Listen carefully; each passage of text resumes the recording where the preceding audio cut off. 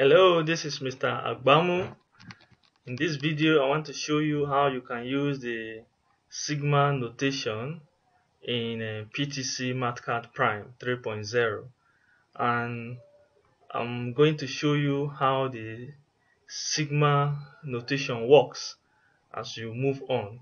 You can go through this statement I have here. I'm just trying to tell you all the important things we have about Sigma notation.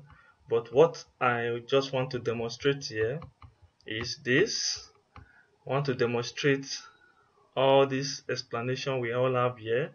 When you have the summation symbol and the expression you want to sum, for example, the expression here is n, and I want to sum n into the number of times I have here, which is sum n from 1 to 4. That's what we have here. It says n goes from 1 to 4. So we are going to add it up from 1 to 4.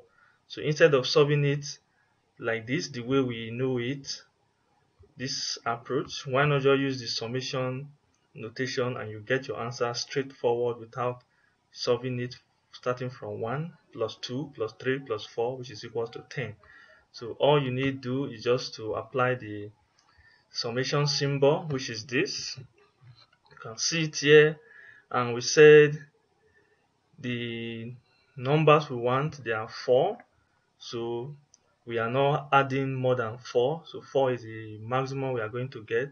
Then we are defining the expression we are solving. This is the expression we are solving, which is n. We are summing n. And n is going to start from where? N is going to start from 1. So we say n equals to 1. So if I put my solution here, my arrow solution, you see the answer will show itself, which is 10. You can see straight to the point, you get the result. So this is how you use the summation notation to get your result fast. You see, instead of adding 1 plus 2 plus 3 plus 4. So this is one of the simplest example you can have here. So take note of that. Okay, the other one I have here is this one is talking about square. You see, we can square n each time and sum the result.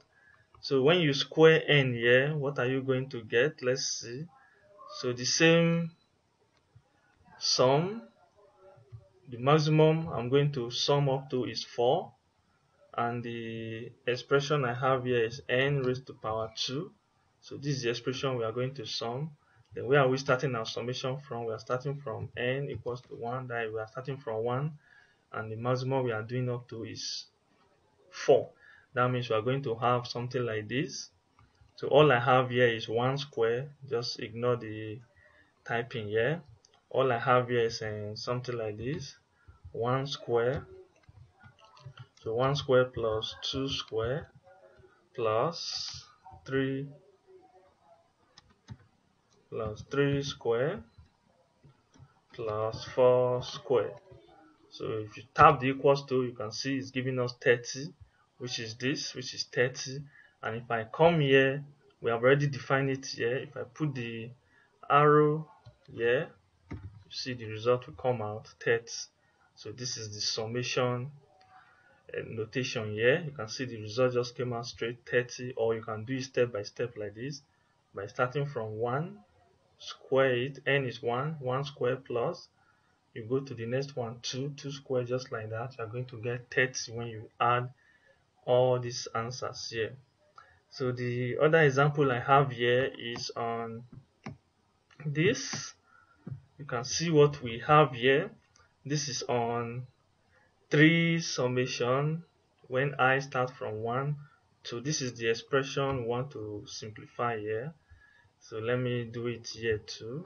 So if I bring out my summation, we said the highest we are adding to is 3, and the expression we are going to add is I.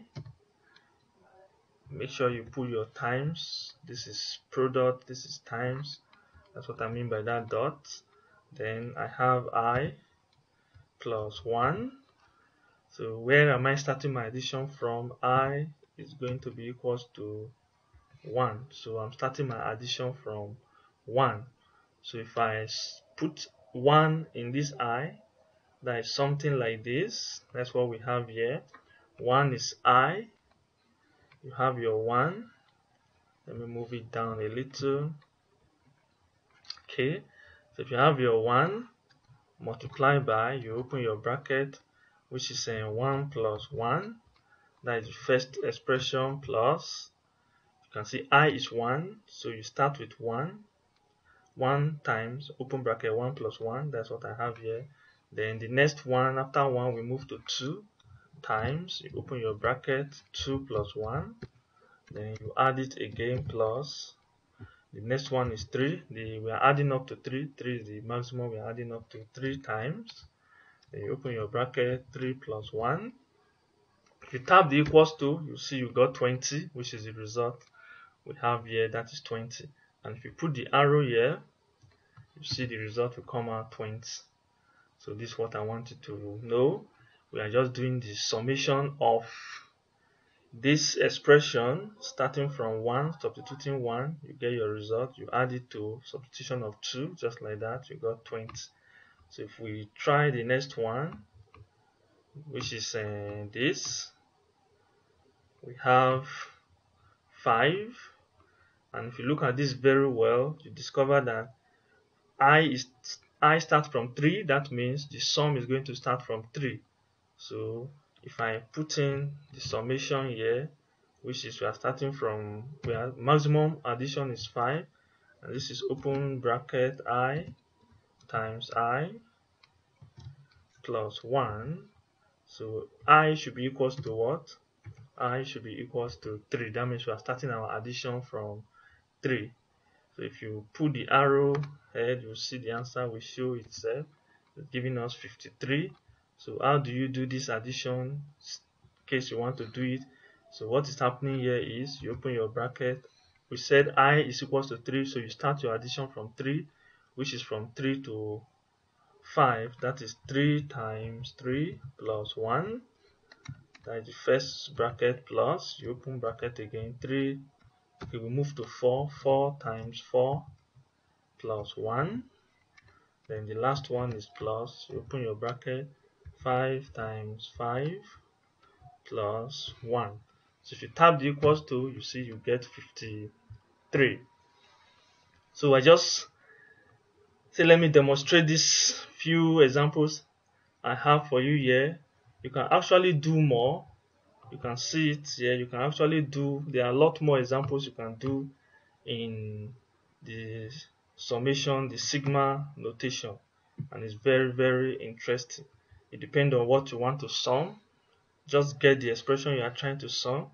It can be, maybe you want to sum, for example, you have a series in your sequence. It can be a simple 2, 4, 6 series. That's an even number series, which is like 2n. Even number series is just 2n. So this is the expression, and when you are summing them, the first, for 2, 4, 6, the first number there is 2, 4, 6, 8, just like that. So when you want to sum them, let me just give an example here. If I say 2 plus 4 plus 6 plus 8, you can see the result you have here, which is 20. So in case you can use your summation to make your work fast instead of doing it like this, why not just use the summation key here, something like this. We are adding up to, this is the fourth one, 1, 2, 3, 4. We are adding up to 4. You put 4 here, then I is what here. So I can let me use n. So n is equals to 1, from 1 to, and this, the expression is 2n. So if you do, you tap your this, you see the answer just came out once. So actually what you have done here is to add this even number from 1, 2, 3, 4, from the first number in the even number set down to the fourth one. This is what you have done. If you wish to add, let's take, you start your addition from, for example, let's take you start your addition from 8. That is 8 plus 10 plus 12 plus 14. So 8, 10, 12, 14. You can see the result is 44. That means, remember, 8 is the fourth number there. 8 is the fourth number. So we still have 1, 2, 3, 4. That means n is not going to start from 1. Let me see. N is not starting from 1 in this case. N is starting from 8, and 8 is the fourth number, which is 4. And this is 4, 5, 6, 7. Then this is 7. So I think it will give us the same result. You can see it. I got the same result, 44. Since 8 is the fourth number in the even number series, 2, 4, 2, 4, 6, 8. 8 is the fourth number, so you start your n from your summation from 4. Then you are stopping in 14, and 14 is which of the number, that which of the 10? 14 is the seventh 10. So you are adding from 4 to 7. You can see I got the same 44 as this. So it's a good thing in mathematics. Sigma, which is a Greek word, and it's one of the alphabets in the Greek symbol. You can see it here. If I bring down my Greek alphabet, you see my lowercase in the Greek alphabet. You can see the sigma here. This is a lowercase sigma. But if you come to the uppercase, you can see the uppercase here. You can see sigma for uppercase, and this is the summation symbol we use in mathematics. So this is all I have for you in this video. I hope you enjoy watching my video, and my friend Kelvin was the one that brought up this sigma notation idea, and I will just decide to explain it clearly using my video in this format, so that those people that don't understand it very well, they can really get what it means. And I really appreciate him for bringing this idea out, bringing this topic out, and I hope you enjoy watching this video. So do have a nice day and take care.